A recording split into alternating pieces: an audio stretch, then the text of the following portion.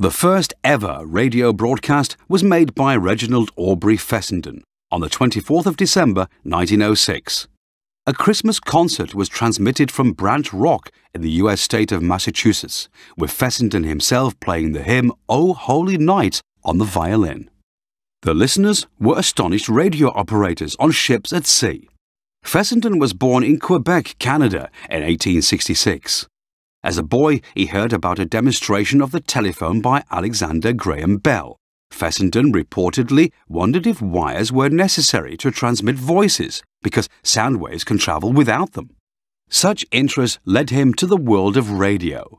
In 1900, almost exactly 6 years before his Christmas broadcast, Fessenden made the first ever radio transmission of the human voice. The message to his assistant about 1.6 kilometers away was, "Is it snowing where you are, Mr. Tyson? If it is, telegraph back and let me know." Initially, Fessenden improved Marconi's system of spark gap transmitters for sending radio signals.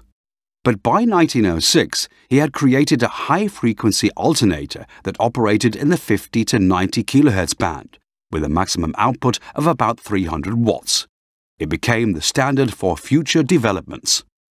By the time of his death in 1932, Fessenden held hundreds of patents, second only in number to Edison.